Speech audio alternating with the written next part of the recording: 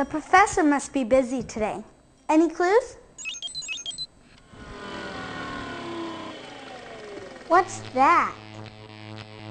I don't know. Look, there's a bowl with something in it. That's an orange. Those are peanuts. But that plant? I don't know. It's cotton, explorers. All are grown in the region we're going to visit today. Oranges. Oh, Florida. Well, that's part of it, McKenna. But how about if we explore the environments of all the southeast region of the United States? Southeast. That's what it says. Sounds fun to me. I'm ready. Let's be off, shall we? The southeast region of the United States is a vast area that stretches inland from the Atlantic Ocean to Arkansas and Louisiana. It extends south to the Gulf of Mexico and north to the Ohio River. The 12 states that make up the southeast region are Arkansas, Louisiana, Mississippi, Kentucky, Tennessee, Alabama, West Virginia, Virginia, North Carolina, South Carolina, Georgia, and Florida. Many people also consider Puerto Rico and the Virgin Islands to be part of the southeast region. Among many features of the southeast region, there are two that really stand out. The first is the Mississippi. It's the second longest river in the United States, and it runs right through the southeast region. The Mississippi River was named by Algonquian Native Americans who called it Mississippi, which means Father of Waters, or Big Water. At its source, the Mississippi is little more than a shallow creek that flows out of Lake Itasca in Minnesota and starts its 2,340-mile journey to the Gulf of Mexico. As it flows southward, the river grows wider and deeper as it is fed by tributaries and small rivers. As the Mississippi River moves toward its mouth in Louisiana, it leaves large amounts of silt that build to form a delta. Natural erosion causes the river to change direction over a period of time. This makes it hard for even experienced captains to navigate its waters. In time, engineers constructed walls to keep the Mississippi from flooding and also help keep the river from changing course. Another notable feature of the Southeast are the Appalachian Mountains. These mountains make up the second largest mountain system in North America. They run through 8 of the 12 southeastern states. The Great Smoky Mountains are a part of the Appalachian Mountain System. These mountains, between North Carolina and Tennessee, got their name from the mist that hangs over them.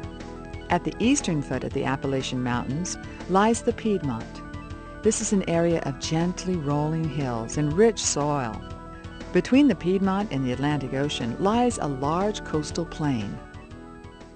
Low, flat land, rivers, forests, and coastal marshes are the natural features that can be found in the coastal plain. The coastal plain and Mississippi Delta are home to many wetlands like swamps and marshes because of their low elevation.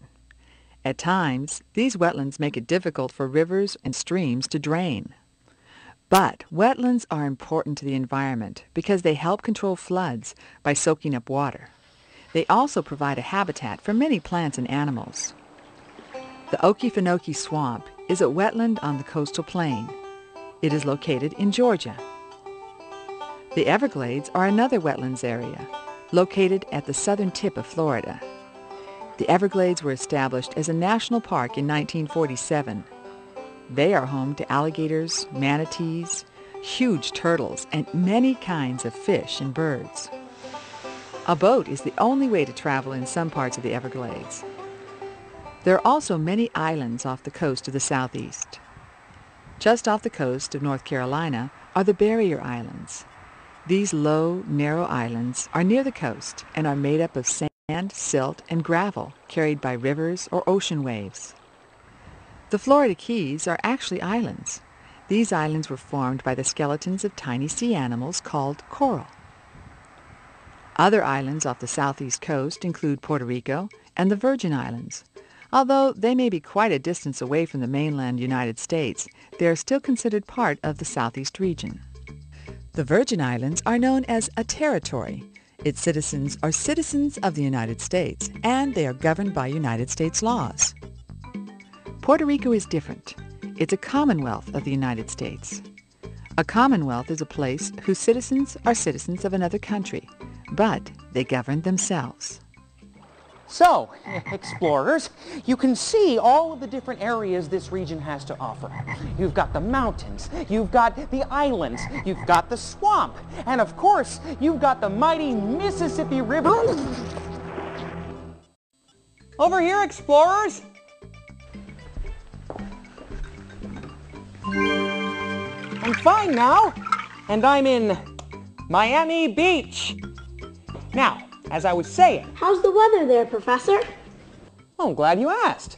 The weather here is pretty much the way it is around the entire southeast region. It stays pretty much warm all year round, some rainfall, except when the hurricanes come. Hurricanes?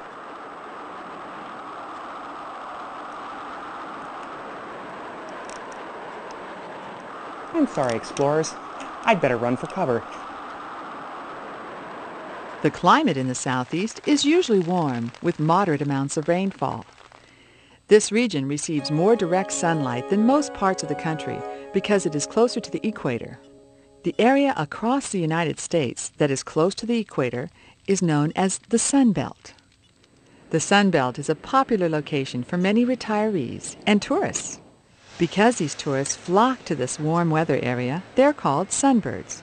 Millions of tourists flock to the southeast every year for vacation during the winter, when northern regions are experiencing cold weather. But along with the beautiful southeast weather comes the danger of hurricanes. These hurricanes form over the warm seas. As they move over the land, heavy rains and strong winds swirl, destroying just about everything in their paths. Wow, with all those storms, how does anything survive in the southeast? Although occasionally the weather can be pretty severe, it's usually very mild, between 50 and 80 degrees Fahrenheit, which gives the southeast an unusually long growing season. Plenty of time to make use of its natural resources. And what are those? Well, why don't you check the resource section of the book nook there, Kristen?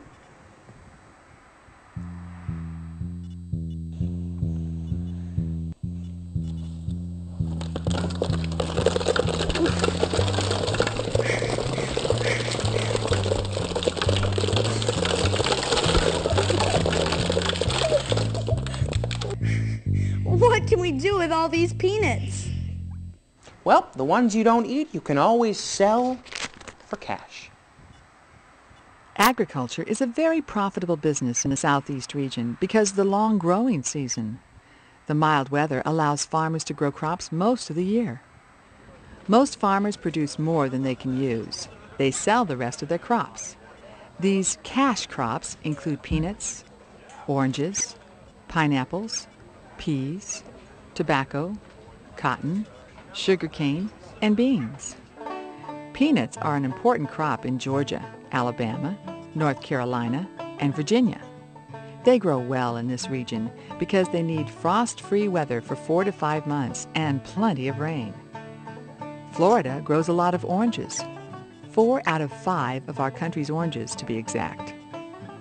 Georgia and Mississippi are leading growers of cotton. Cotton grown here is made into cloth, paper, and cooking oil, and carpet. Dalton, Georgia manufactures more carpet than any other city in the nation. Near the ocean, the southeast has a large coastal plain. It is wide and the soil is fertile, making it another great region for farming. Raising livestock is also common on the coastal plain. Beef cattle, dairy cows, hogs, and poultry are all valuable resources to the southeast economy.